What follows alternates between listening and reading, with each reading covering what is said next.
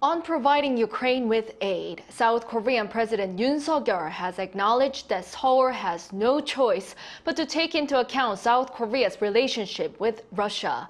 In an interview with the Washington Post published on Monday, the president said that although Seoul should provide a range of aid to Ukraine as it is under an illegal invasion, South Korea cannot but consider many direct and indirect relationships between itself and the warring countries in terms of how and what it'll supply.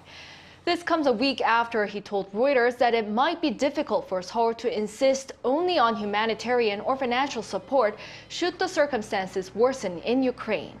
South Korea has so far stuck to its policy of refraining from supplying lethal weapons to Ukraine despite mounting pressure from the West.